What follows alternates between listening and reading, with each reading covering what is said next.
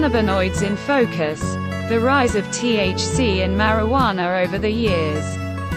The growing popularity of marijuana leads to the creation of more and more potent products. The amount of THC, the active ingredient in marijuana, has increased from 4% to up to 12% in just a few years. Experts believe this trend could lead to higher addiction rates. In the past, marijuana was not so strong, which now makes its effect on the body much stronger. Even medical marijuana offered by pharmacies today carries an extraordinary power, containing in some varieties more than 20% THC. Marijuana, in its natural process, creates over 100 different compounds, called cannabinoids. Whether we are talking about sativa or indica, the two main types of cannabis plants, tetrahydrocannabinol, THC, and cannabidiol, CBD, are the most recognizable components of its composition. Cannabinoids generate the feeling of relaxation and euphoria characteristic of marijuana. Over the years, a dynamic increase in the concentration of active ingredients has been observed. In 1994, various varieties of hemp contained only 4% THC. Today's reality presents a much different picture. These amounts have increased by leaps and bounds. A study published by the National Library of Medicine shows that the potency of marijuana has tripled. The amount of THC drastically increased from 4% up to 12% in just a few years. However, this is only the tip of the iceberg. There are specific varieties of marijuana, selected for the highest THC content, which are characterized by a concentration of 15%. Up to 25%. A sharp increase in the potency of plants can lead to an increase in the risk associated with its consumption. Nevertheless, both THC and CBD also have their uses in medicine, which further complicates the debate about the growing concentration of psychoactive components in cannabis. The growing popularity of marijuana leads to the development of new, stronger products and the discovery of innovative methods of its consumption. In the past, the plant was usually cultivated and then burned. Currently, we have a multitude of cannabis extraction and utilization techniques that allow the extraction of psychoactive compounds or terpenes, which are aromatic oils. Modern science has revealed effective methods for isolating larger amounts of resin, a sticky substance produced from the trichomes found on cannabis inflorescences, which are its outer protective protrusions. Cannabis extracts and concentrates allow you to experience the effects of marijuana in a way that is much more intense than is possible using traditional forms of consumption. They are becoming an increasingly desirable choice among users seeking a more powerful experience. The evolution of trends shows how far innovation in the cannabis products sector goes. Extracts are products derived from plants that are produced using solvents, such as butane, to chemically extract the resin. The physical properties of the extracts depend on the type of solvent used. Examples of extracts include butane hash oil, CO2 oil, distillate. Butane hash oil, as an extraction product, takes many different forms that depend on the precision and specificity of the extraction process. These include live resin, shatter, terp source, sap, snap and pull and sugar.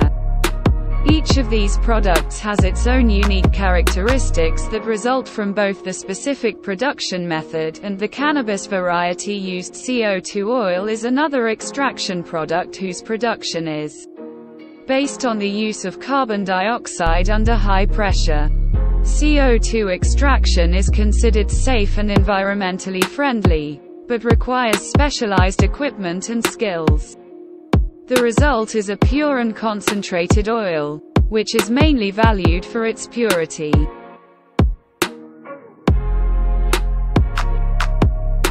Distillate is the most refined form of THC. Its production consists in the distillation of marijuana extracts, which allows the removal of any undesirable substances, such as impurities or solvent residues. This process results in a very clean and potent product that is perfect for those looking for an intense cannabis experience. Concentrates are a unique product, obtained by using mechanical methods to isolate the resin, without the use of any solvents. This process involves physically separating the valuable trichomes containing cannabinoids and terpenes from the rest of the plant material. As a result of these activities, we obtain products with much higher potency and purity compared to traditional marijuana. This approach allows for the maximum use of the plant's potential, while preserving its natural properties. Examples of concentrates include hashish, rosin. Concentrates are much more potent than traditional cannabis flowers, thanks to the higher amounts of resin that they mainly consist of. According to the National Institute on Drug Abuse, resins, isolated active ingredients in marijuana, contain 3 to 5 times more THC than the marijuana plant. Hash is a product obtained by mechanically sifting marijuana flowers, then crushing or heating the resin, which leads to the formation of a sticky block. It is one of the oldest forms of concentrates. Rosin is a relatively new concentrate production method that uses heat and pressure to release the resin, which is then collected and used as a concentrate.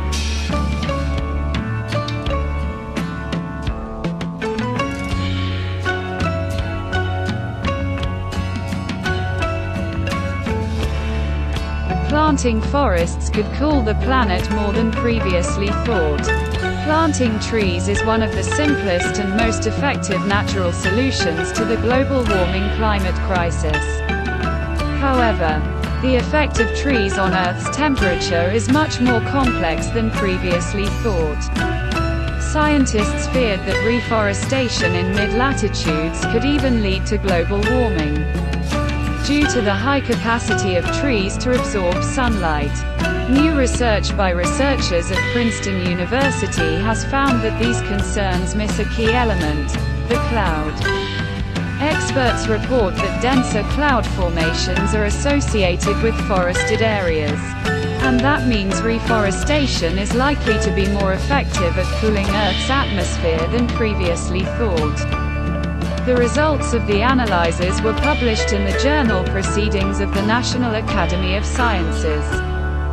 Could reforestation in mid-latitude areas like North America or Europe actually make the planet warmer? Forests absorb large amounts of solar radiation as a result of their low albedo, which is a measure of a surface's ability to reflect sunlight. In the tropics, the low albedo is offset by the greater uptake of carbon dioxide by dense, year-round vegetation. However, there were concerns that in temperate climates trapped solar heat could offset the cooling effect. No one has known so far whether planting trees in mid-latitudes is good or bad because of the problem of albedo, says the author of the work, an expert in environmental engineering, Professor Amilcare Porperato. If you consider that clouds tend to form more often over forested areas, planting trees over large areas is beneficial and should be done for climate purposes, he explains. Clouds during the day have a cooling effect on the Earth. In addition to directly blocking the sun, they have a high albedo, similar to that of ice and snow. However, clouds are difficult to include in research and therefore have often been overlooked in analyses of climate change mitigation, says Professor Portfolio. The research team also included Sarah Cerasoli from the Department of Civil and Environmental Engineering and Jun Ying, an assistant professor at Nanjing University of Information Science and Technology. Porporato and Ying have previously reported that climate models underestimate the cooling effect of the diurnal cloud cycle. Last year, they also reported that climate change could increase daily cloud cover in arid regions such as the American Southwest, which are now ideal for solar energy production. In the latest study, Cerasoli, Porporato and Yin investigated the influence of vegetation on cloud formation in mid-latitude regions. To do this, they combined satellite cloud data from 2001 to 2010 with models related to the interaction between plants and the atmosphere. Scientists tested the relationship between different types of vegetation and the atmospheric boundary layer, which interacts directly with the Earth's surface. In this way, they wanted to see whether cloud formation varies depending on the type of vegetation found in a given area. They focused their research on temperate latitudes. The effects of both reforestation of previously cleared land and afforestation of areas previously devoid of trees were analyzed. The team found that for mid-latitude regions, the cooling effect caused by clouds, combined with the carbon fixing effect of trees, exceeded the solar radiation absorbed by forested areas. The models showed that clouds form more often and earlier over forested areas than over meadows and other areas with grassy vegetation. More clouds had a cooling effect on the Earth's atmosphere. And the fact that they formed earlier meant that they had more time to have a cooling effect. These findings can help guide the development of appropriate land allocation policies for afforestation and agriculture. However, the authors emphasize that we must be careful when making such decisions. We cannot only consider climate change, but we also need to consider other factors such as biodiversity and the fact that land is also needed for food production, says Cerasoli. Further research should take into account the role of clouds, but also focus on more specific regions.